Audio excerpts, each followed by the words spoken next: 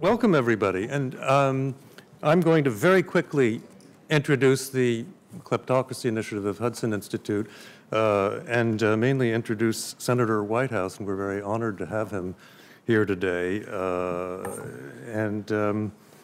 So anyway, when we started this Kleptocracy Initiative in 2015, our primary objective was to show how authoritarian regimes threatening U.S. national security are structured as kleptocracies.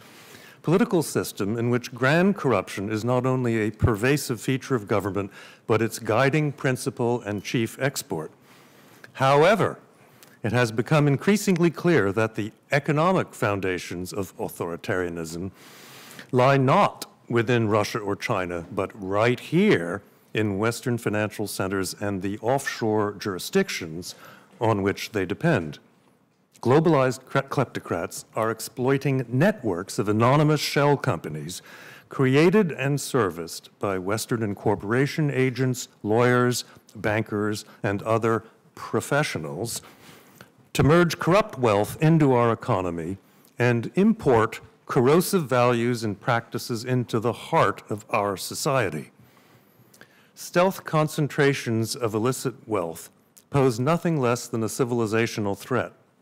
But given that we now hold a sizable portion of our enemy's economic power within our own shores, it is also a tremendous opportunity to turn the tables and exercise some economic influence of our own. In order to unlock this leverage and regain the moral authority needed to wield it effectively, we must begin by ending the ability to create anonymous shell companies here in the United States. This is the central theme of Casey Michel's United States of Anonymity, and one which I am sure he will expand upon shortly. Before that, however, we are honored to be joined by Senator Sheldon Whitehouse. Senator Whitehouse has served the people of Rhode Island in various distinguished offices since entering public service in 1984, including as Director of Business Regulation, U.S. Attorney for the District of Rhode Island, and Rhode Island Attorney General. He was elected Senator for Rhode Island in 2007. Since then, he has been responsible for passing important legislation on environmental issues, health care, and unemployment, to name a few.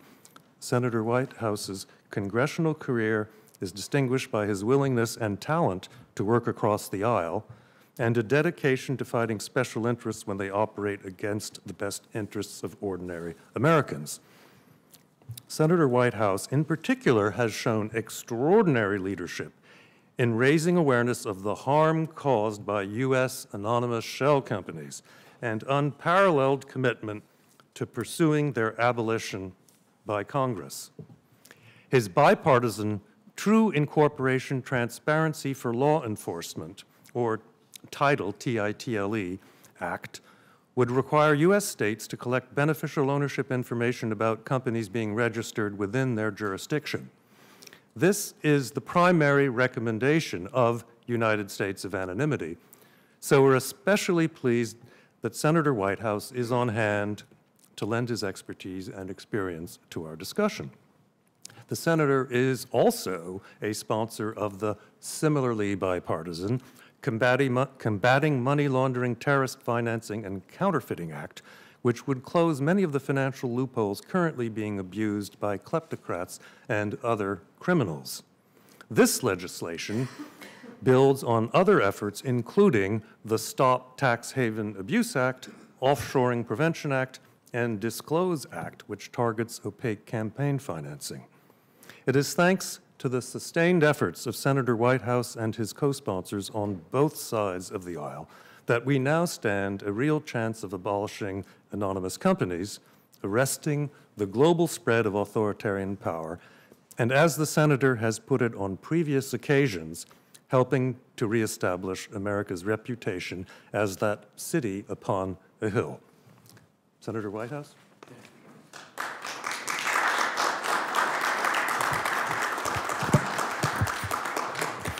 Thank you so much for being here. Let me first thank the Hudson Institute and within it the Kleptocracy Initiative for what you are doing. every once in a while, a really big new idea emerges that has the chance to shape policy in a whole variety of areas. I think we are here at the birth of one of those significant new ideas, significant new paradigms.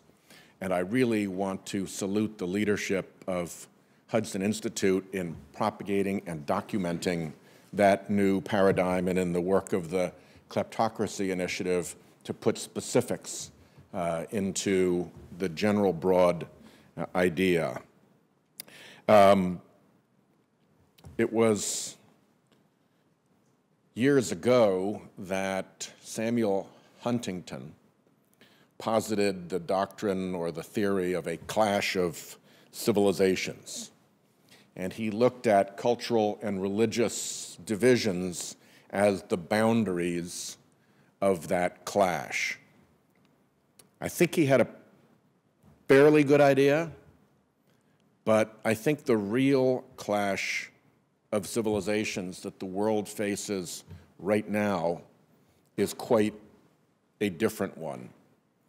And it is a clash between countries and societies that reflect the rule of law and honor civil and property rights, as opposed to what St. Augustine described as great bands of robbers. What is government without justice but great bands of robbers? And in the part of this earth that is beyond that rule of law regime of civil rights and property rights runs a very different regime of kleptocracy, of criminality, of authoritarian abuse. And there, I think, is where we find the true clash between civilizations.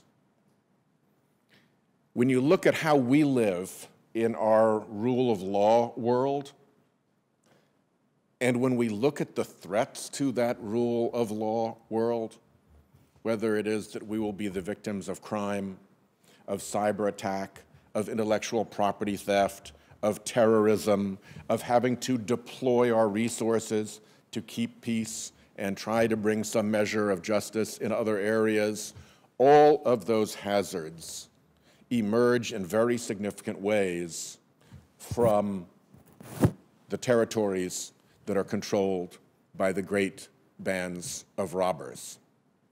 So we are not, I don't believe, in a position to live with equanimity about the conditions in those non-rule of law regimes.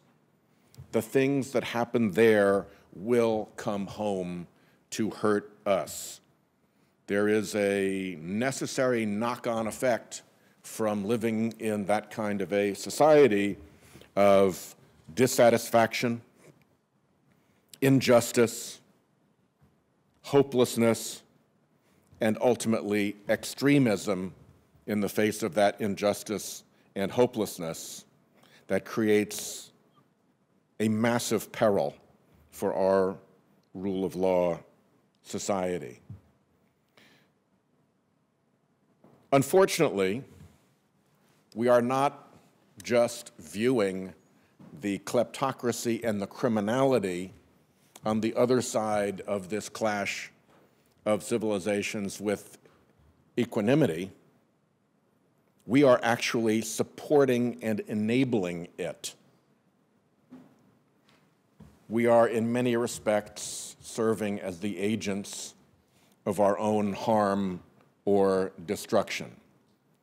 And to call attention to that problem is, I think, at the highest order of policy initiative that can be done. So back to where I started, thank you so much to the Hudson Institute and to the Kleptocracy Initiative for your focus on this.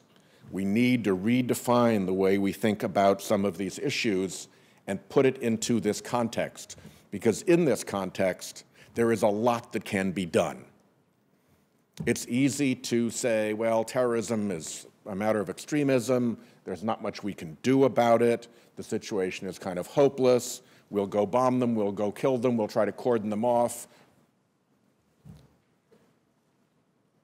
But when you look at it in the context of rule of law versus kleptocracy and extremism, suddenly solutions begin to come into focus. Suddenly, ways to actually make things better begin to become apparent. And that, I think, is the greatest value. This is not just a great and important new idea.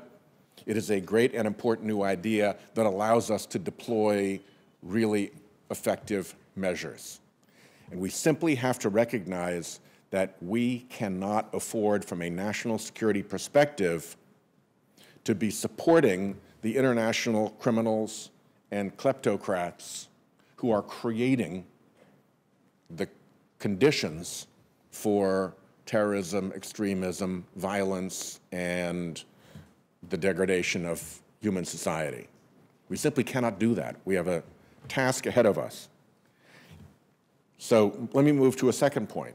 If it were just our national security self-interest directly, this would still be a very important thing, but there's one added point. As Charles mentioned, the United States has long stood before the world not just as a powerful military force, but as a powerful example.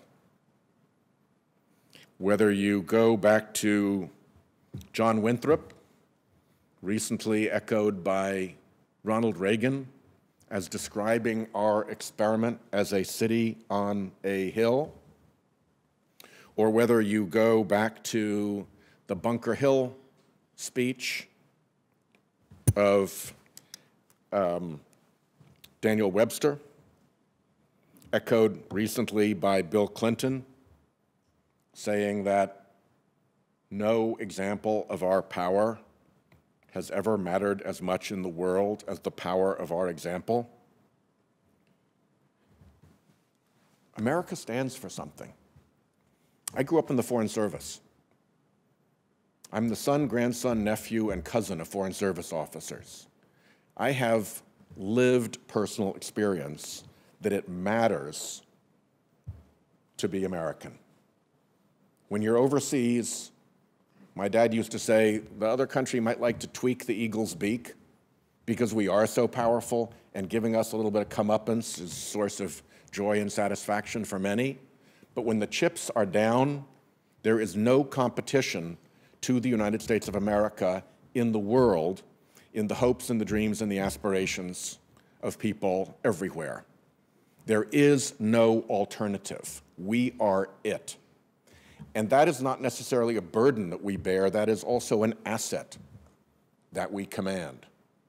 Because that power of example attracts people to us, because they trust us in a different way, because the hope as you step out of your home every morning that life doesn't have to be like it is for you in your crooked, kleptocratic, economically hopeless situation, because there stands America as an example and a rebuke to life as you're forced to live it, that is a powerful force for us.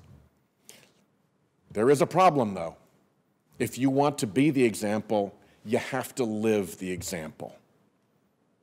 And right now, with the European Union and the United Kingdom cleaning up incorporation, non-transparency, with the rest of the rule of law world moving towards a more transparent regime that allows kleptocratic and criminal conduct to be pursued more fulsomely,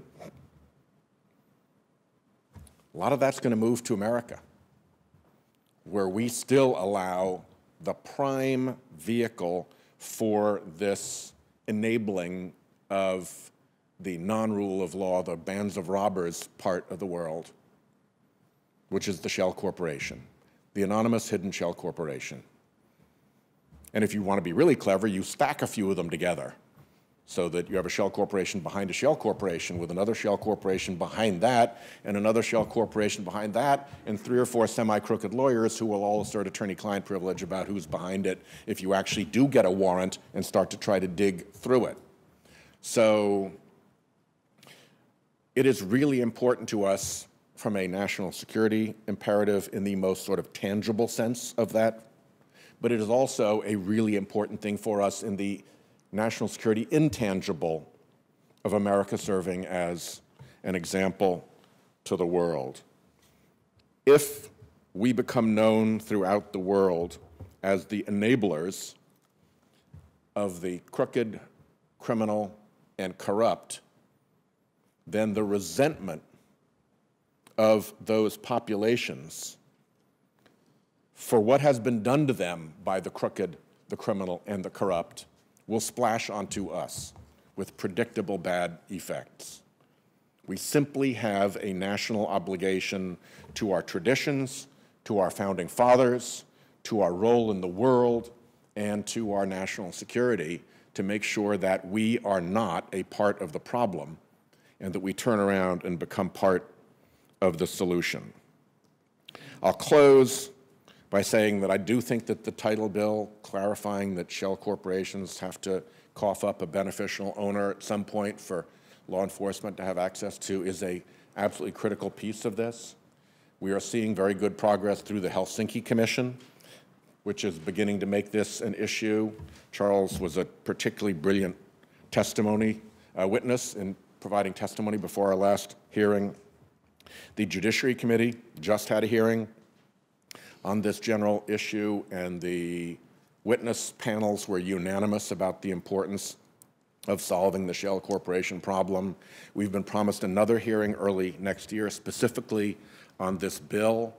And if you look to the recent reports about Russian interference by CSIS and by the Atlantic Council, both the Kremlin Playbook and the Kremlin Trojan Horse reports point directly at the importance of transparency in protecting against those particular hazards. So I am very excited to be here. I'm very proud of the work that you are doing. I think we are here at the birth of a great idea that has the potential to shift in very important ways the way we look at some of the problems that bedevil us now and to protect us against becoming further the agents of our own destruction. Thank you so very much. I'm sorry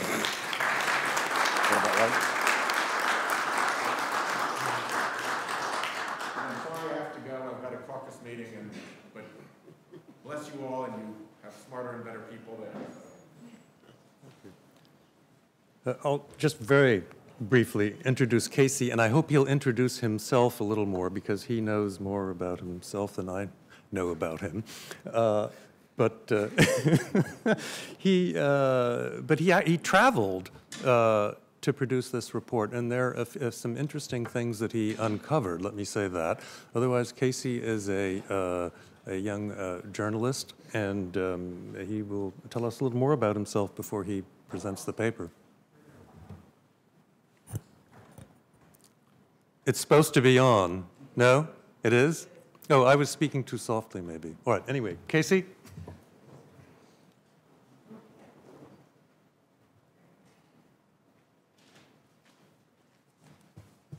I would like to start by thanking everyone for coming today. It's a treat to see all of you. I would especially like to thank the Hudson Institute, specifically Charles, and Nate Sibley, who's here today, who's helped put this all together. Without their support, without their interest, without their desire to see something like this put into the public sphere, increased knowledge, increased interest, this wouldn't have happened. So thank you. I'd also like to thank the senator, although he has since headed out for a vote. He has been at the absolute fore of pushing for increased oversight, increased transparency, and increased interest and public awareness in this phenomenon of anonymity and how the U.S. has transformed into a global offshore haven. So I'm going to take about 15 minutes, 10, 15 minutes or so, just to run through this report, and then I'm going to turn it over to Mr. Blum for a response. Hopefully he agrees with much of what I have to say. If not, I'll take his criticisms in stride. The report, as the title indicates, examines how the U.S. has transformed over the past few years into a bastion of financial anonymity. It has taken place through two primary parallel trends. On the one hand, you have short-sighted, myopic federal policy that has played a role in this increased transition. But on the other hand, and more importantly, I would argue, and I think Charles would argue, and the senator has certainly argued as well, you have this growth of an industry within a handful of American states, states like Nevada and Delaware, Wyoming, South Dakota, that have allowed the U.S. to transition into this fore of global transparency, primarily through things like anonymous shell companies. These states have taken on all the trappings of things that we would consider to be captured states. Countries we associate most closely with havens in the South Pacific, in the Caribbean, the Isle of Man and Cyprus, taking root directly here in the U.S. that have brought any number of kleptocrats and arms dealers, oligarchs, nefarious actors looking to park their cash, park their assets here in the U.S., purchasing high-rises in Manhattan and beachfront condos in Malibu through anonymous American legal entities, and you have Americans on the ground here in the country doing this perfectly legally, all in the service of aiding these kleptocrats, these American adversaries, all the while. As I begin, it's worth keeping a little bit of context in mind. According to the Tax Justice Network, we're looking at over $30 trillion in offshore wealth. And that's not including things like real estate or the yachts that I know I'm not going to be getting for Christmas. It's worth noting also that this is just one vantage, and this is just one report. This is, as Global Witness has written, this is just the tip of the iceberg that we're looking at. So firstly, taking a broader kind of federal look at this, there are two realities worth keeping in mind. One is the U.S.'s sheer size. It's a massive country. It creates more legal entities than the next 40 tax havens combined. So we have to keep that in mind. It simply has more resources on hand. But there's another fact, that a couple years ago, under the Obama administration, the U.S. decided not to join the OECD's common reporting standards to combat financial secrecy. Instead, the U.S. created its own parallel system called the Foreign Account Tax Compliance Act. Now, these programs are broadly similar, forcing foreign banks to disclose business with clients who are nationals, but the U.S. has avoided reciprocity to a far greater degree than the European counterparts. And this has led some to call the U.S. the biggest tax haven in the world, or the world's largest offshore center. As one pointedly said, some are saying the U.S. is now the new Switzerland. So I don't know what that leaves Switzerland as. That's one aspect. But the other aspect that I found in my research and in my travels is that the U.S.'s transition to a global offshore center hasn't taken place here in Washington. It's taken place in places like Wilmington, Delaware, Reno, Nevada, Cheyenne, Wyoming, and Pierce, South Dakota. Small states that can't compete with the larger ones in terms of industrial output or startup support that pertains to states where legislators, state-level legislators, have been effectively co-opted by higher-ups and lobbyists for firms that are at the threshold of developing means of financial secrecy, both as it pertains to trusts and especially anonymous shell companies. These are the tools that kleptocrats, arms dealers, oligarchs, American adversaries use to entrench their own power, to deter the broader liberal project, and to undercut American interests writ large. There are state officials in places like Wyoming and Nevada and Delaware who are actively providing the tools for these kleptocrats, for these arms dealers, for these oligarchs. They're making money. They don't care. And Washington thus far has not done enough to clamp down on them. That's what these Americans are doing, and that's what these Americans are doing perfectly legally. Shell companies are perfectly legal There's no statute that prohibits the formation of a shell company, which again is a company that has no real assets, no real employees, is simply used as a vehicle to move money for, again, purchasing that high-rise in Manhattan or that beachfront in Malibu. They're used in the vast majority of most recent cases of grand corruption.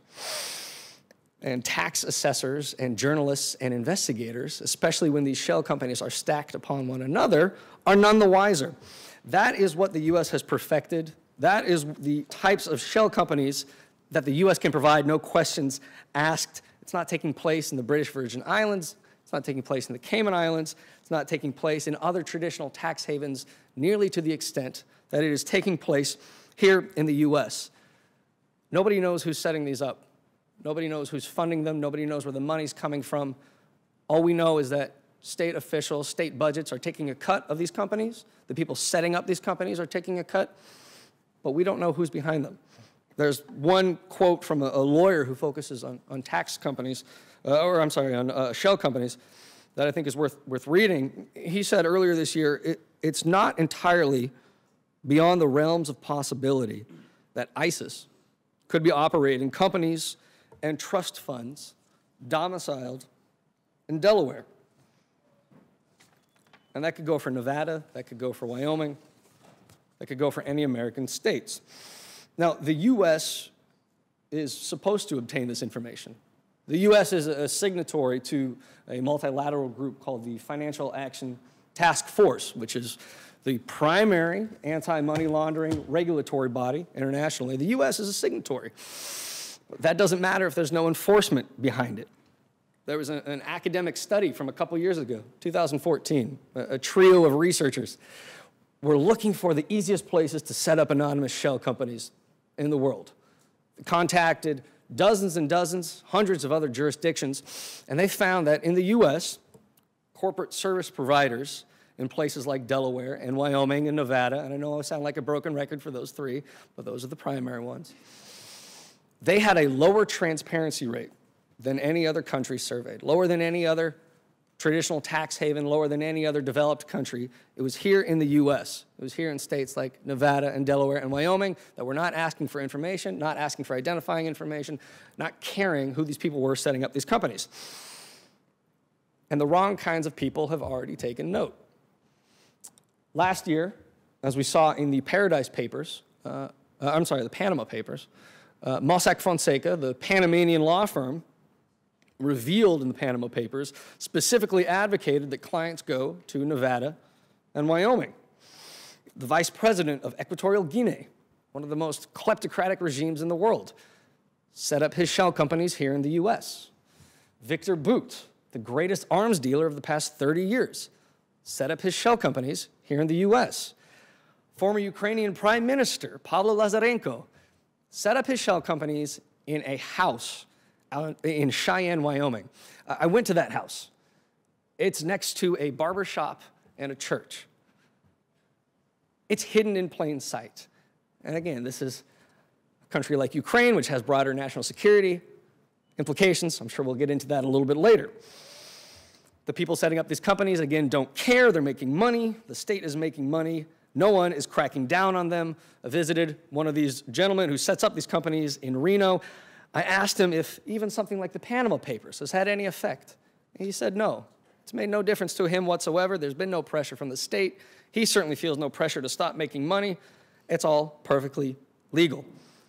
And the Wyoming Secretary of State issued a statement last year, almost Orwellian kind of statement, saying that Nevada and Delaware and Wyoming have been at the fore of transparency. They've been at the fore of pushing this. It's the complete antithesis of truth. It's a lie. But that's what these states are doing. It's a race to the bottom to serve kleptocrats. So that's one aspect. That's anonymous shell companies. I want to touch briefly, as the report does, also on anonymous trusts, because I had the chance to go to South Dakota, Pierre, South Dakota, very small town, very small state. Currently, South Dakota has $220 billion in trusts. South Dakota has developed something called a perpetual trust.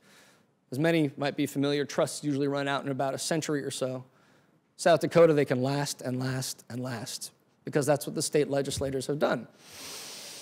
The governor in South Dakota, in order to attract this money, set up a task force made of state legislators and higher-ups at these trust firms, which is about as clear an example of a captured state as you can find. This is higher-ups at trust firms collaborating with state legislators to make laws that attract this kind of money.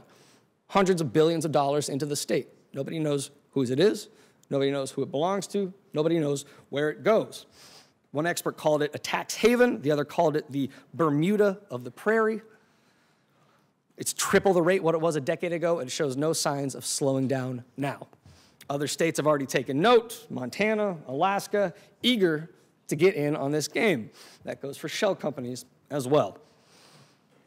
So that's how the U.S. has transformed into a global offshore haven. A combination of myopic federal policy, a lack of reciprocity with other partners, and a handful of states more than willing to take a cut of this anonymity to set up these companies, these trusts, for any kind of actors, come hell or high water, kleptocrats, arms dealers, oligarchs alike, and they'll keep doing it. They won't stop. There's no reason for them to. Not until Washington does something. The states are making money hand over fist. The general budgets are swelling in these states. It has to be Washington that sets up these registries to identify who is setting up these anonymous shell companies, potentially even these trusts moving forward. There's momentum, as we've seen with the senator and other discussions here in Washington, but it has to continue. Senator Whitehouse had a quote that I'll also read in full because I think it sums up so much of what we're talking about today. He said, "The light of corporate transparency is about to shine on criminal assets hidden in European shell companies, which means a lot of money will be looking for new, dark homes. The United States of America should take swift action to make sure that these criminal assets don't end up in opaque American shell companies. We know criminals, even terrorists, view the United States as their haven to hide illegal activity. This is a weaponizable weakness to harm our society and to enable it to be corrupted, and to be so for deliberate political purposes by Vladimir Putin, who has this in his playbook." And he's absolutely right about the kind of people this attracts, the types of adversaries that look to America to help them entrench their rule, spread their brand of authoritarianism, and roll back the liberal democratic gains of the past 3 decades. That's what these people in the U.S. are doing. That's what they're doing perfectly legally, and that's how we end up with the United States of Anonymity. Mr. Blum.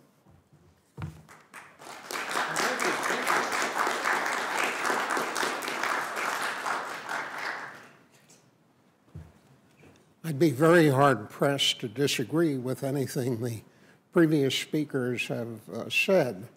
But what I'd like to do is share with you the idea that part of this problem is American schizophrenia.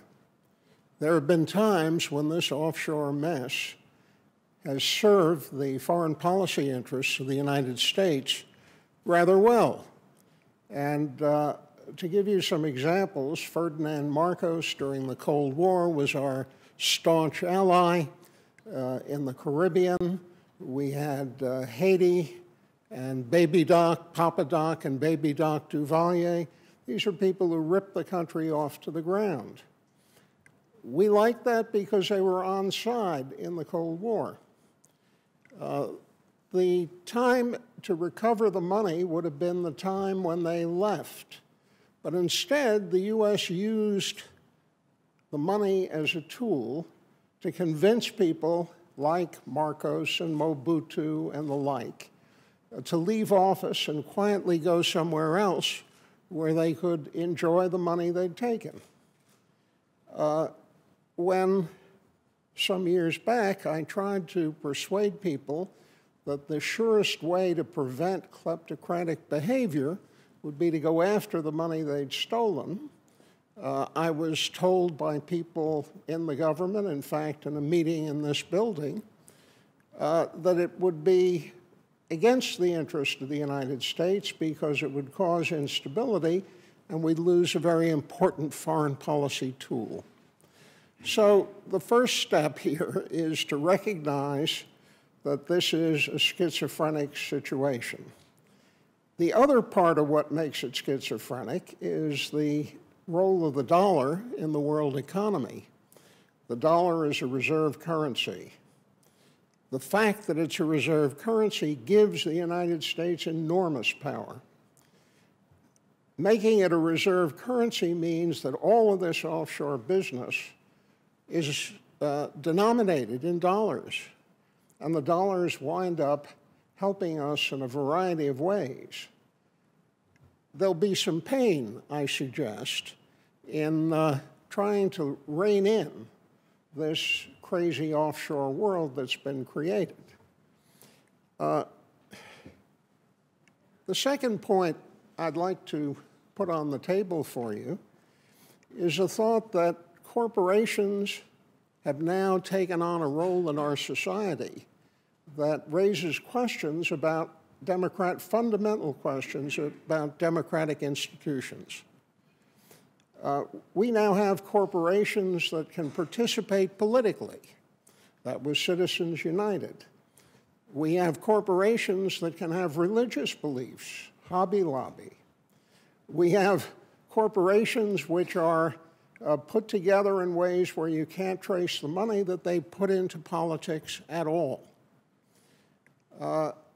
That puts them in a position that's superior to those of you sitting around this room. Because when you participate in politics, you're known, and people will come at you and say, well, why did you say that? Why did you do that? Who are you to say that and do that? When people participate through some corporate shell, well, who's behind it? On the question of liability, if you're driving a car and you run somebody over, the hard fact is you'll pay for it. But corporations don't have that liability. So they're not participants in the society in the same way. I think we have to do a lot more in the way of thinking through what the role of the corporation should be and whether or not there should be any recognition of a corporation that has nominee officers, nominee directors, is not required to keep books and records, and is untraceable.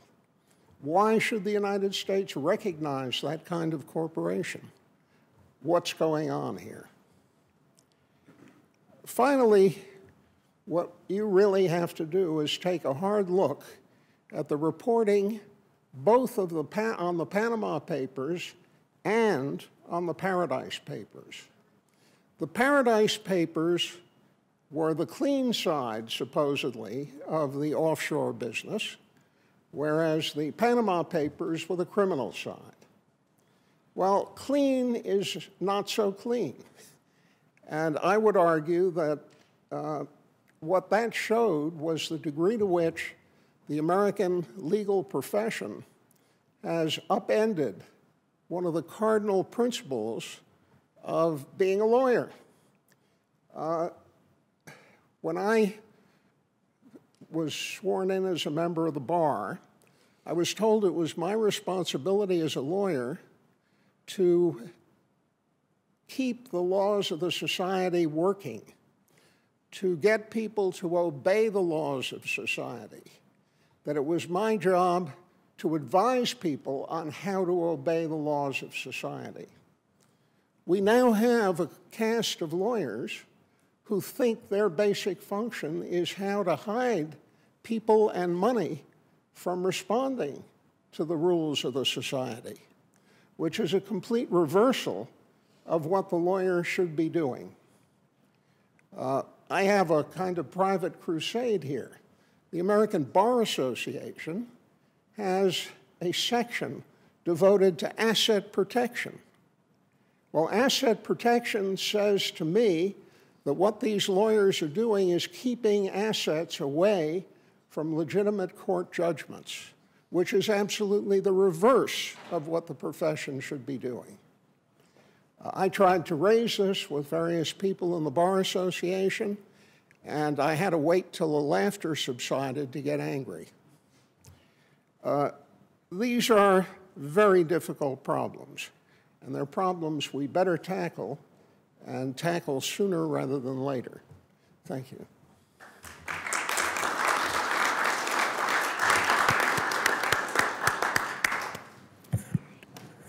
Thank you, Jack. Before we get into a discussion, each of our esteemed panelists will speak for, well, they will be respondents too, and speak for, hope say, no more than 5 to 7 minutes, and we'll take it from there. And we might as well start with Elise, and then we can move down to Mark and Ben.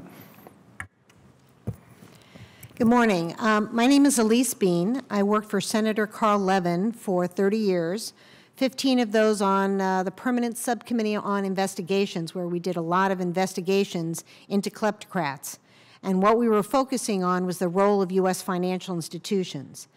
The good news is we've made a lot of progress in the years since we started investigating. Back in 1999, we looked at Citibank Private Bank and how they had hundreds of accounts for senior foreign political figures.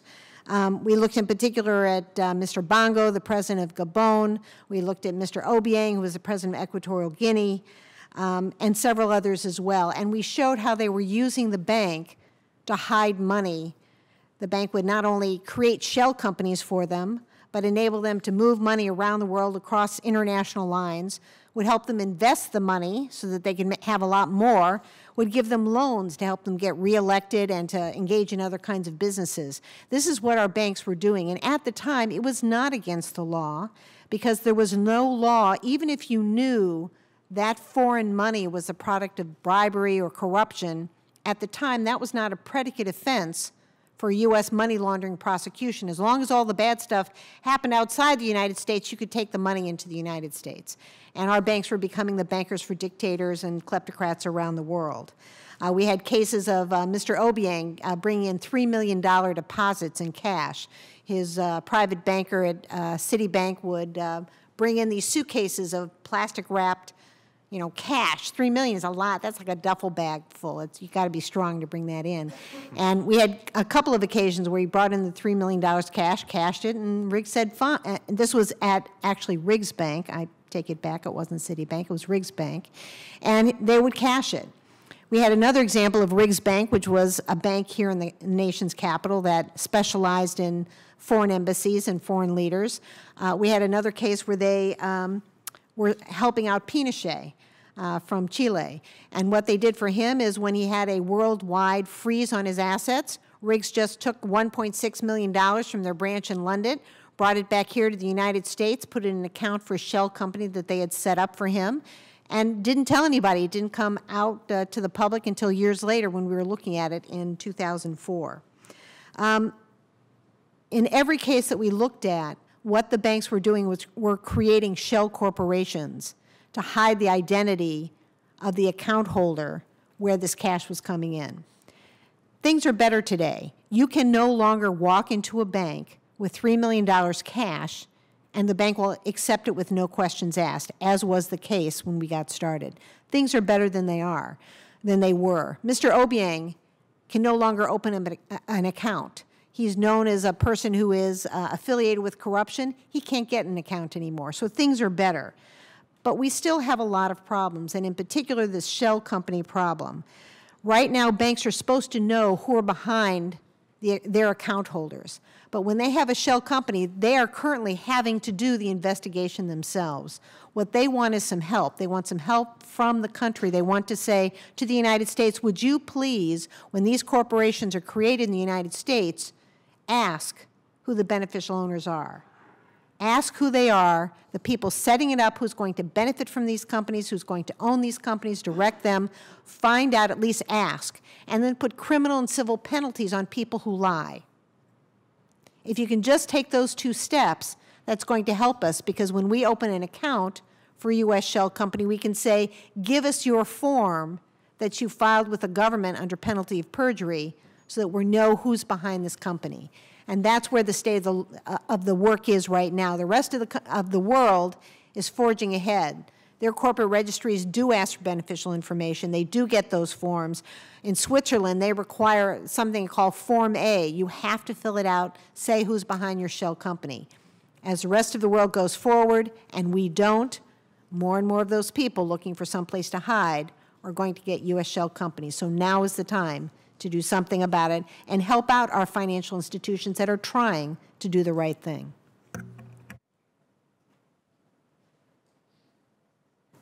Great. Thank you, Elise. And thank you all very much for having me here today. Thank you, Charles.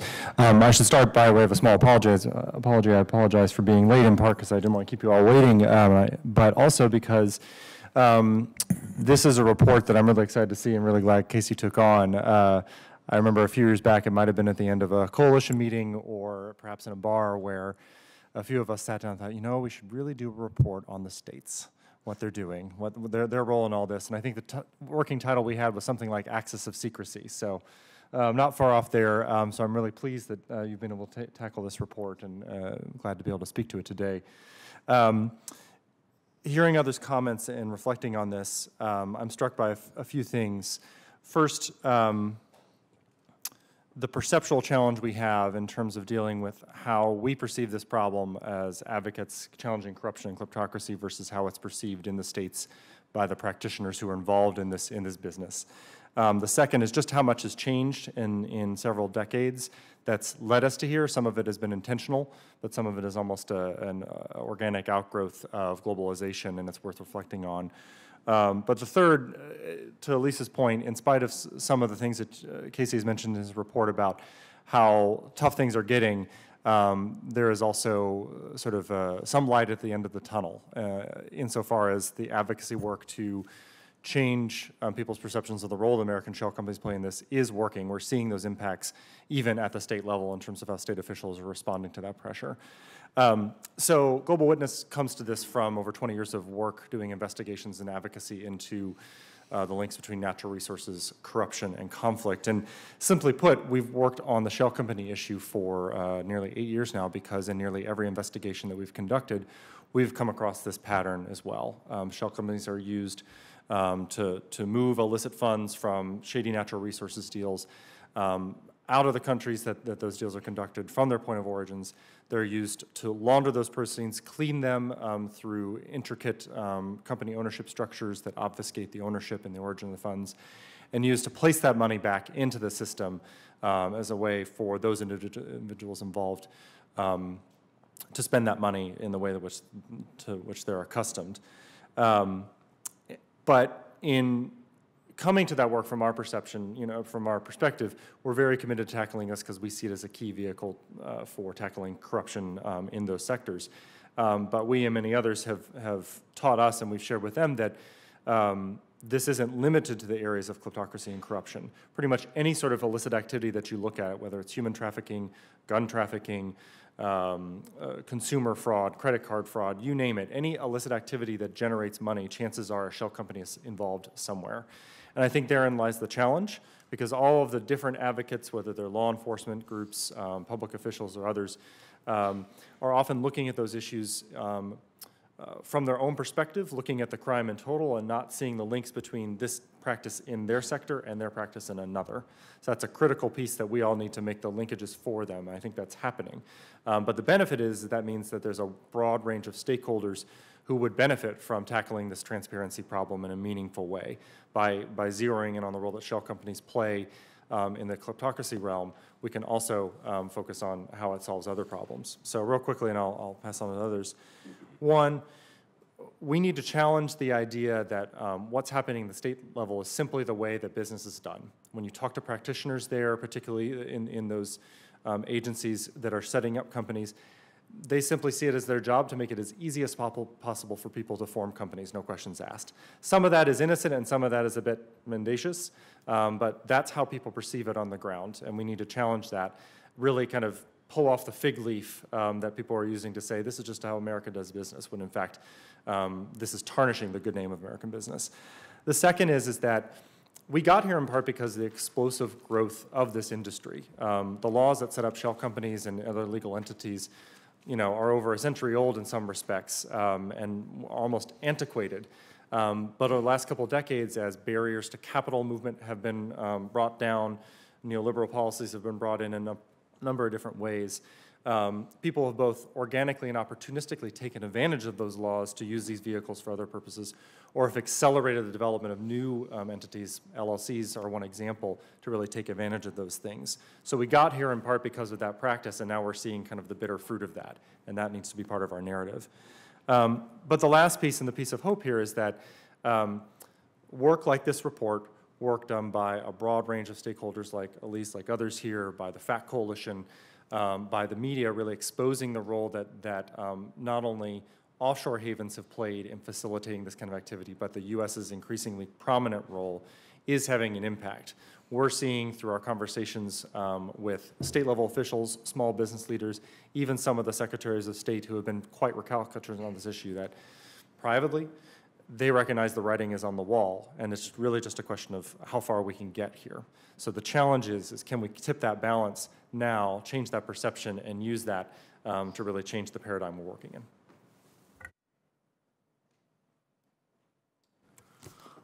Well, just before I sort of give a few remarks, I'd like to just sort of congratulate Casey for such an incredible report. And I want to say that what makes this report so special is that it combines a journalist reporting with a think tank's thoroughness and sort of literacy and legality and statistics, but also like the political essayist's pen sort of brought together with flair and original thinking. So just congratulations once again. I'd also like to thank everyone at the Hudson Institute, and especially Charles Davidson, who made this possible. After such a thorough analysis of the problem from so many leading experts, it's quite hard to come afterwards, really. So I thought I would bring some of my experiences from outside the United States, from traveling through Russia, Ukraine, Western Europe, and lately Pakistan, to show what are the global effects of the United States becoming this United States of anonymity. And there are two trends which I think are worth thinking about, which are interlinked: the trend of intellectual radicalization and the trend of delegitimization of a certain way of thinking or talking about the United States and current political thinking associated with it. If one spends time in Ukraine and one spends time in Kiev, one will see that over the last few years, as awareness has grown that the United States and Western Europe's financial system has been acting as the enablers of a corrupt and looting oligarch class personified, but by no means sort of finalized with the former President Yanukovych. There has been an increasing delegitimization of the idea that the West represents a model, a superior version of the political system, or that it has moral authority. And there's been an increasing radicalization with people blaming the West and blaming the Western-enabled offshore system as being the source and the enablers of this political looting. And this is helping reactionary, nationalist, and sort of pro-Putin political forces in that country, and it's also increasingly feeding into a narrative propagated by Moscow, which is that the West and Russia, that the United States and Russia are equivalent, and that Ukraine is better placed within an orbit of Russian authoritarianism. So needless to say, the way the United States is currently sort of comporting itself in the international financial system is undermining the forces in Ukraine that it is politically supporting, and that it is politically sort of politically associating with its values. If you cross the border into Russia, again, this growing awareness and this exposure through the Panama Papers and the Paradise Papers, and surely the papers yet to come, that it is, again, the United States and Western European financial systems that are enabling the sort of looting of Russia by a kleptocratic class of the associates of Vladimir Putin, is discrediting that idea that, and delegitimizing the idea that the West is a superior, democratic, rules-based model that Russians should seek to emulate, and it's radicalizing nationalist and hard left and sort of so-called Eurasianist voices within the debate in Russia that say that there are alternative development models which are even more authoritarian than the one currently offered by Putin. I was recently in Pakistan, and just as an illustration that this debate about offshore, this debate about money laundering in real estate, that this debate about shell companies isn't a sort of rarefied debate for academics and for ourselves and something that's taking place in charming halls in Washington and in London, is that I was at a mass rally in the town of Mandi Bahadeen, a sort of nowhere special town in the rural Punjab, but is nevertheless a place where elections are decided in Pakistan.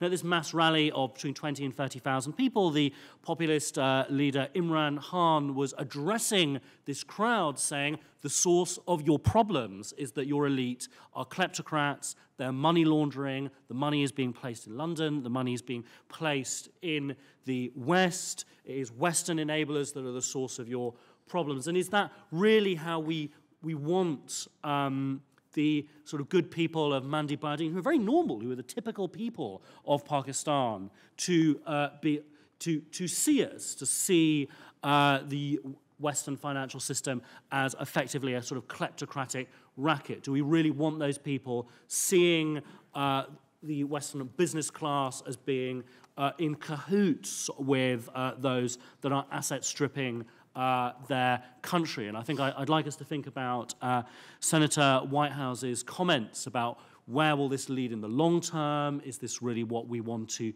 see, this sort of growing enmity against the Western financial system in emerging or submerging countries?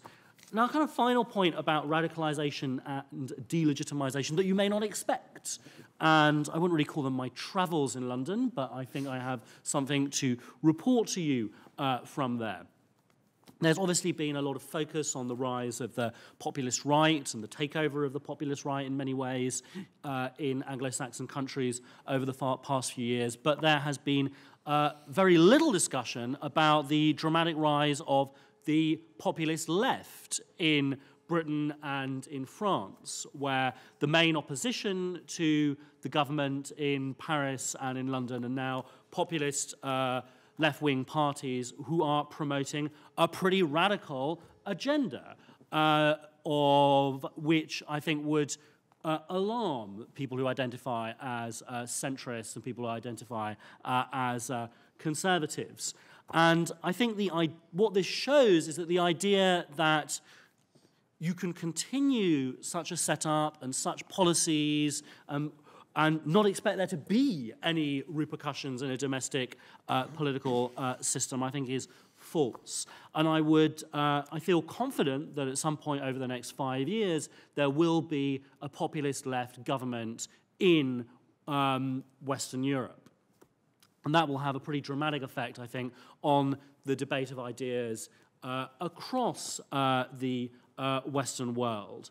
Whether or not it will be Prime Minister Corbyn or not, I'm not sure, but it is worth saying that in current British opinion polls, he is the favourite to be the Prime Minister sooner or later. So if individuals who identify as like strong supporters of the classically defined sort of market system in the US or in Western Europe are keen on defending it, they have to make sure that it's perceived as legitimate within their own societies, or you'll soon be seeing even more challenges to it than we already have. So thank you. Now sort of Marvelous. We should debate. Thank you. Thank you. Well, generating debate here may be a bit of a challenge. I'm not sure.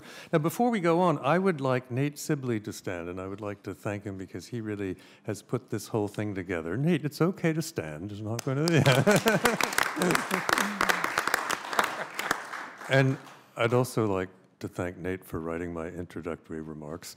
And I made a few changes. I changed a few words and crossed out a small paragraph, but otherwise I kept that. And I'd also like to mention that tomorrow at 10 a.m. at Hudson Institute, we are going to present a very important paper by Ben Judah and Belinda Lee, who is on the staff of the Kleptocracy Initiative and who is somewhere here, I think.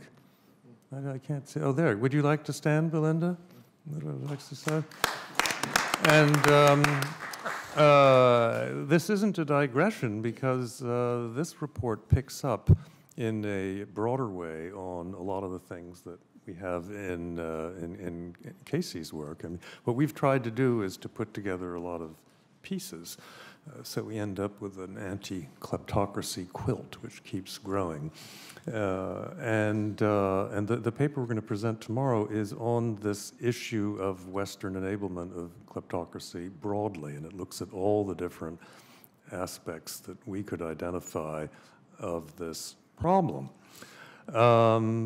Now, I think it's been an interesting progression from this specific to the general and the global geopolitics on this question. And I hope if you ever encounter someone who is skeptical about this whole anonymous company issue, just hand Casey's report to them. And then if they're unconvinced, you can maybe suggest they probably didn't read the report. A little bit the way my partner in the American Interest magazine, Frank Fukuyama's book, The End of History and the Last Man, has not been read by most of its critics. So a similar method should be identified here. And I would like just to point out one thing about Casey's paper, which is really quite original, and that's his discovery of these trusts vehicles cropping up in the middle of the prairie, or prairies of our country, because it seems as though people are already anticipating passage of anti-anonymous company legislation, and they're looking for other tricks.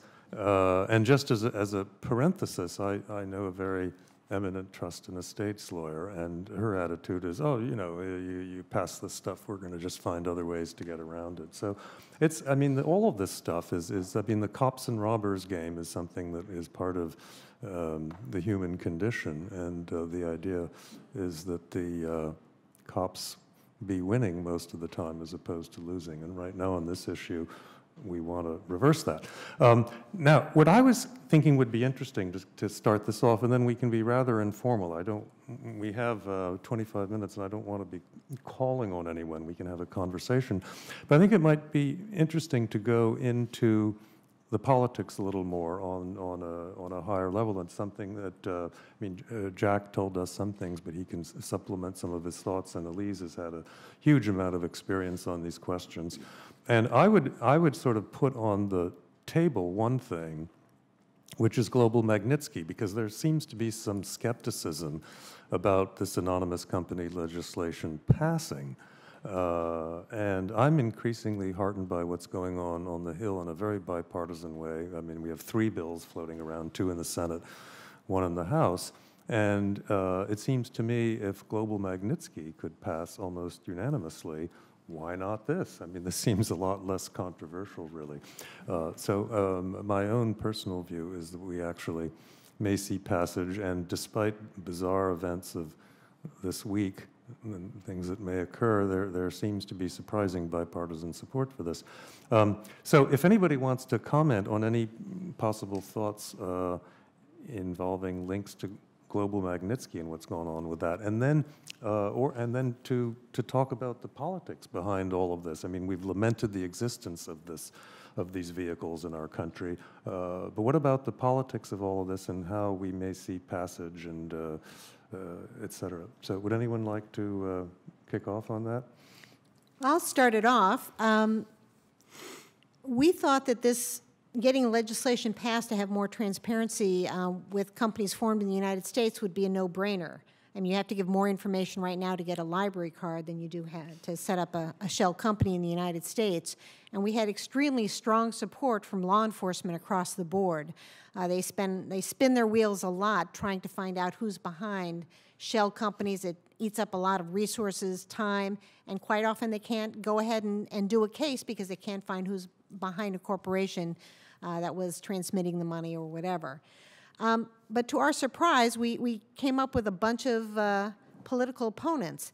And the first ones were the secretaries of state. The states make a lot of money from their incorporations. And they were worried that if they asked any questions, then somebody would go to a different state. It's sort of where the banks were 40 years ago. You know, if we ask questions, nobody's going to want to open up an account with us. Well, we found out that people need bank accounts even if you ask them questions, and people are going to need U.S. Corporations even if you ask questions. But the first group that really opposed us, and they're only now starting to back off a little bit, were the secretaries of state. A second group, and what I would say to them is, most of that business you have is legitimate. If you have greater transparency, it's not going to be a problem because you're talking about only a very small percentage of corporations that you really don't want to have as your clients anyway. Second big opponent was U.S. Chamber of Commerce, still an opponent of the bill, even though many large businesses have endorsed the bill. The Clearinghouse, which is the 12 largest banks in the United States, has endorsed it. The Independent Community Bankers Association, the credit unions, virtually all of the banking institutions want this legislation because they want some help. In addition, there are a number of businesses, Dow Chemical, there's Virgin Atlantic, and a bunch of large companies have endorsed it as well.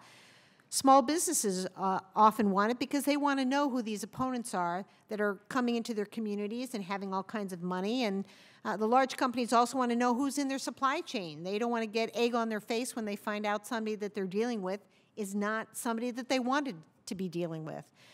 Sometimes people say, oh, this is such a burden on small business. Well, my mom owned a cosmetic shop in St. Louis.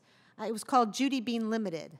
Guess who the owner was? Judy Bean, all right? Small businesses don't have complicated, weirdo ownership problems. They're going to create a burden for them. You ask, who owns your company? The answer is, I do. It's not a burden for small business. The third group that we've had are the lawyers. The American Bar Association has been a big opponent of this, and that's because, you know, if you, unfortunately, a lot of attorneys make money off of forming these shell corporations and designing these very complicated structures. I'll let Global Witness talk about the work that they did on that, but they found that, you know, out of 13 law firms contacted in New York City about setting up certain kinds of structures, only one said, I'm not doing it. The other 12 were like, well, let me help you. Let me offer you some ideas. So those have been the main opponents we've had, and I think gradually even all of them are becoming embarrassed about the blowback on them, the tarnishment of their own reputation. So I'm hopeful that the politics is getting better and that as we have bipartisan support when we see the threats to national security, to crime, I mean, you talk about health care, you know, fraud, you talk about accounting fraud, you talk about any kind of financial crime in the United States, there's a lot of money involved, there's also a shell company involved. Well, I'd like to talk about the politics in the United Kingdom as something really sort of to take into account in the United States in sort of going forward. So Britain seems to be a few steps ahead of the United States in terms of these debates about is there a crisis of legitimacy in the current financial system. And over the last few years, one saw first a conversation, actually very similar to Charles's film We're Not Broke, emerging in the British left that... Charles and Jack's film We're Not Broke, I should say. Sorry. So Jack was the brains behind it by far.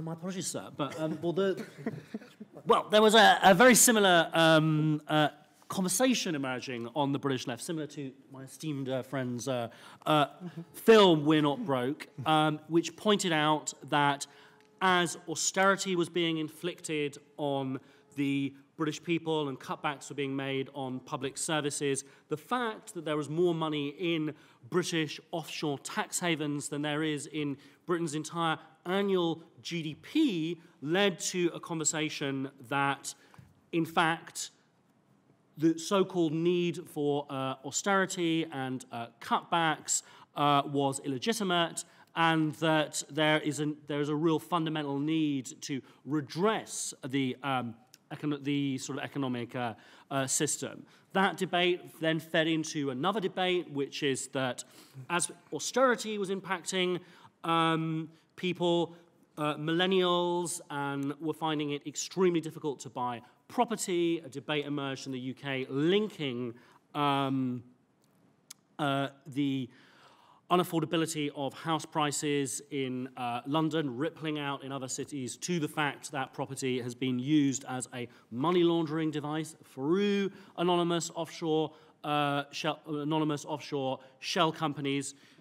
Within the British left, these two conversations had increasingly come together and helped push the majority of voters who elected the sort of new leader of the Labour Party to choose a more radical, populist, left-wing sort of option. And these conversations that were going on actually had an impact. And so I think that I think that one actually sees that similar path beginning to develop here. And what I find so striking about the current conversation in these buildings, linked with the current tax bill, linked with current attitudes towards public cutbacks and tax cuts for millionaires and billionaires, is the assumption that there will be no intellectual or political reaction. And I think that if you look at Britain, or indeed at France, where the main opposition party is now effectively Jean-Luc Mélenchon's populist left, even though not quite in Parliament, but definitely at least in the streets and intellectually, I think that we can expect some serious surprises. And if one reads conservative thought from the 50s, 60s, 70s, 80s, there was an intense awareness that in order for the market system and social democracy to remain largely competitive compared to other more radical and potentially dangerous populist alternatives, it had to be perceived to be delivering for the majority of the population and not simply the rich. And it strikes me that that conversation is one that we're in urgent need of reviving. Yeah. I'd like to go back to the question of what we can do to get corporations properly identified. The pending legislation focuses on having the secretaries of state maintain registers and not having a public register, a public layout of who's behind what and what they're doing. Now, why is that important? I've recently been involved in a case where a guy was suing an insurance company because they had stiffed him on a claim. He was angry. He was very wealthy. What he did was try to track down what had happened in his case. And it turned out this insurance company sort of disintegrated into a nest of subsidiaries, all in different jurisdictions. One subsidiary handled the underwriting, another subsidiary handled the claims, a third subsidiary handled other aspects of the case, and the main lawyer who was suing had to go from one jurisdiction to another to try to pry loose the information he needed because it was all in different places, carefully protected by separate corporations. In the case of financial crime, and this is again based on my own experience, civil enforcement or civil recovery is the best remedy because prosecutors hate like hell to go after financial crime that crosses borders when they don't necessarily have a defendant in their grasp, and the money is not in their grasp, and the evidence may be God knows where. They don't have the money for it, they don't have the time for it. The only people who can do it are people who are going after civilly. So to have information that's only available to law enforcement doesn't necessarily do it. The idea that some of this stuff is going to be reported to the government is another idea that, well, that's good, but, and the but is this: who's going to read the material? Who's going to actually act on the material? What we don't want to have happen is have a lot of information reported and then have it turn into a lending library which will be available once a case has been brought. What we really want to have is something that allows the society to see what's going on, and because of that sunlight, perhaps the bad things won't continue to go on. This aspect of fraud cases have to be pursued civilly is something that not enough attention has been paid to. And the shell company and the nest of shell companies is a huge barrier to any kind of civil recovery. To give you an example, the state of Sao Paulo was ripped off by its governor. This is the state of Sao Paulo in Brazil. They hired a law firm in Jersey that specializes in asset recovery. It took that law firm 10 years of litigating to track down the assets and actually begin to get a court order to recover the money for the state.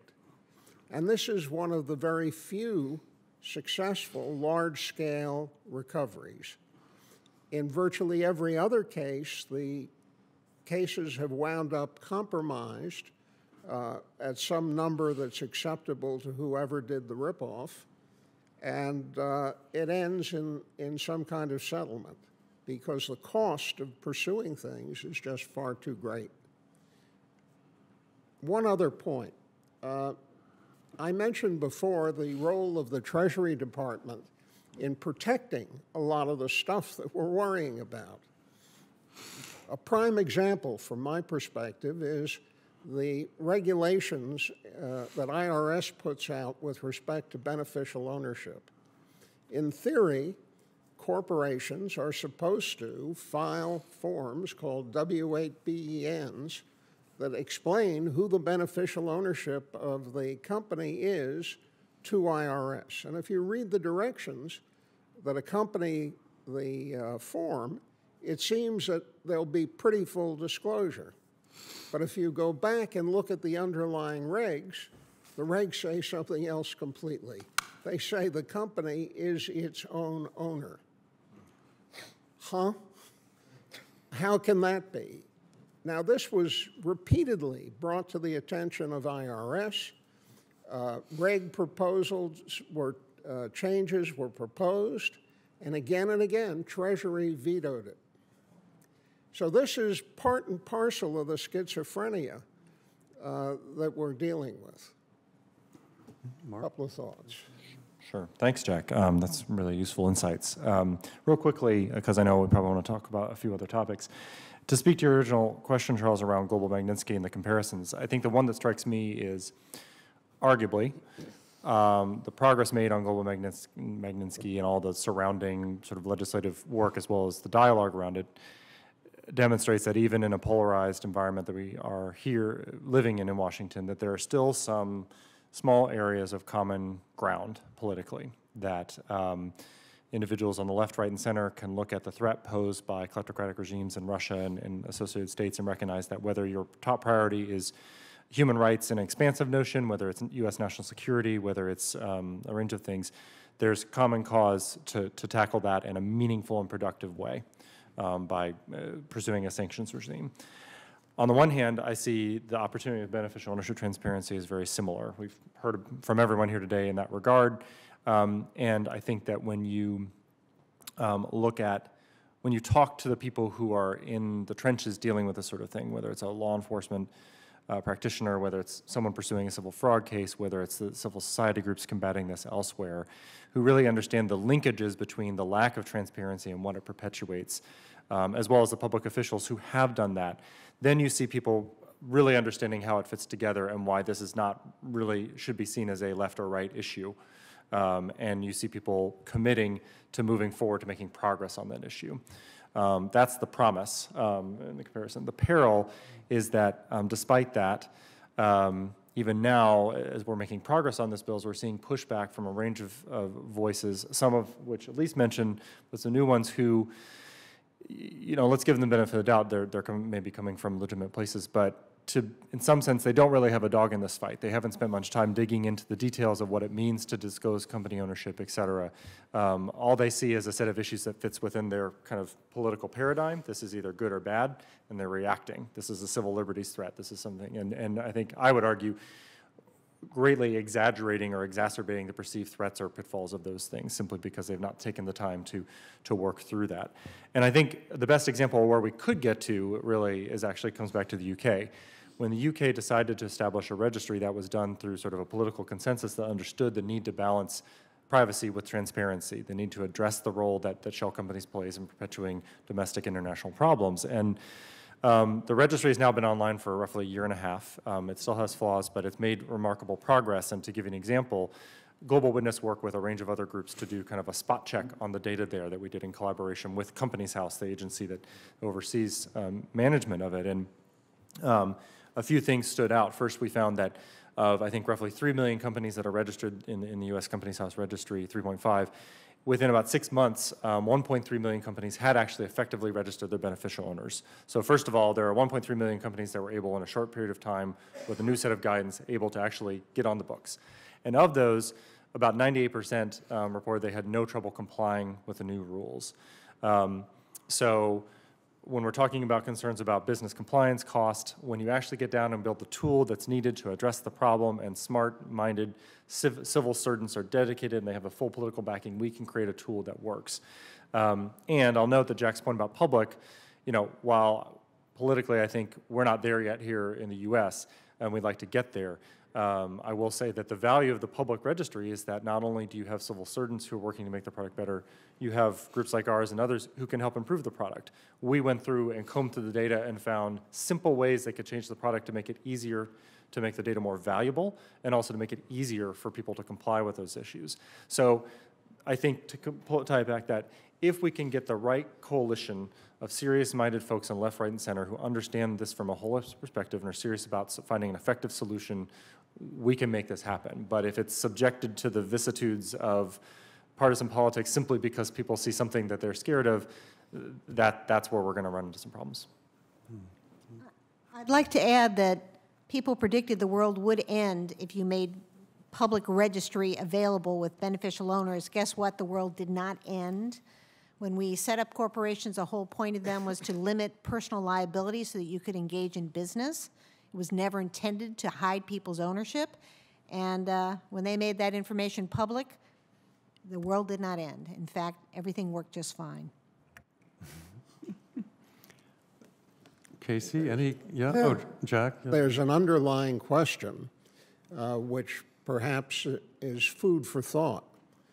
Why should any developed country with a real economy accept incorporation from a country, let's say like St. Kitts, where you can incorporate and in that country there are no records of the corporation, the board of directors are nominees, nobody on the island knows what the corporation does, where it operates, where its bank accounts are, and the corporation has no presence, which is to say there's nobody there who's making decisions. The decisions are all being made somewhere else by somebody else.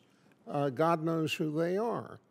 And typically, if you look in the file of the firm that sets up the corporation in these offshore places, the directors have all signed and undated resignation letters as directors.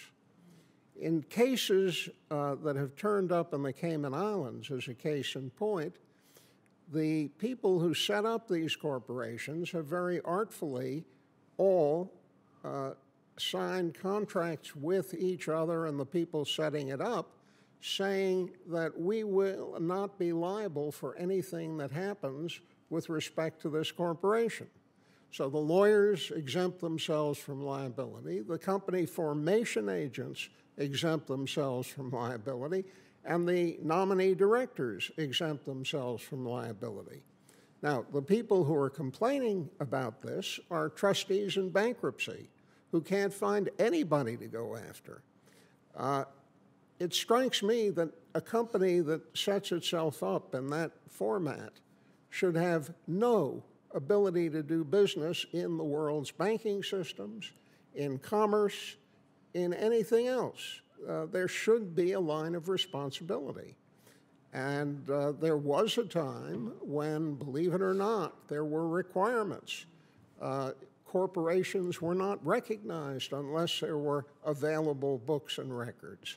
Trustees or members of the board had to be identified.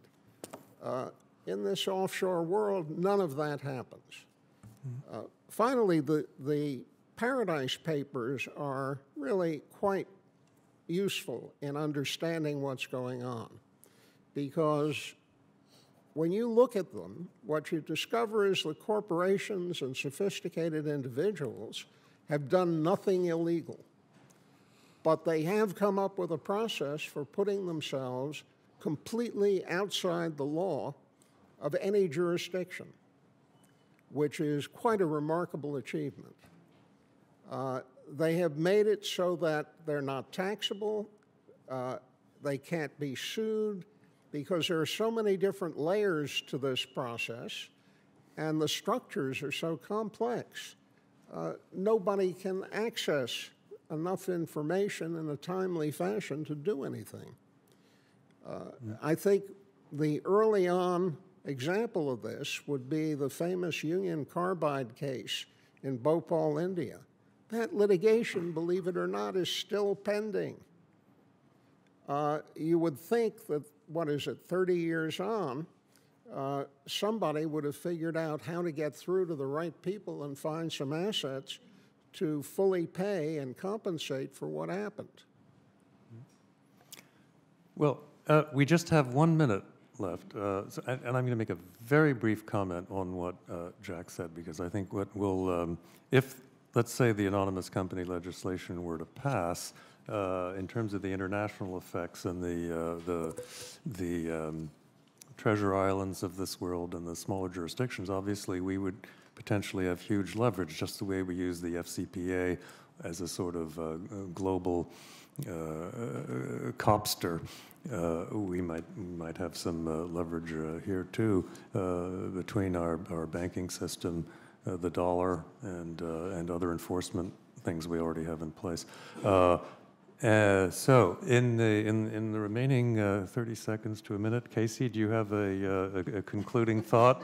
Sure. Yes, I do have a concluding thought. I think, Charles, just back to your initial question as it pertains to the current state of affairs, current perceived momentum about corporate transparency. I think one of that, as we saw with Global Magnitsky, is this injection of a national security component within that, within broader questions of Russian interference, Russian monies, Russian funding. Unfortunately, it's taken too long. Yeah, unfortunately, we've gotten to this point where it required that sort of boogeyman to push this to the finish line. And I just wanted to turn to something that Elise worked on with Senator Levin once upon a time, as it pertained to the Riggs Bank and Equatorial Guinea, which was, I think it was in 2004 when the final report came out. 2004, there was this unveiling of how the Obiang family came to the U.S. to stash their money to set up their shell companies. That report came out, and Mr. Obiang, still in power, his son, now vice president, his son, even though afterward was still able to set up shell companies here in the U.S., DOJ in 2010 reached a settlement with him taking his Malibu beachfront. Unfortunately, it wasn't in time to prevent Obiang from taking his private jet out of the U.S., and on that private jet, presumably, Michael Jackson's crystal-studded glove with him, and we haven't been able to recover that since. So that's my concluding thought. Great. Thank you all for coming. Thank you.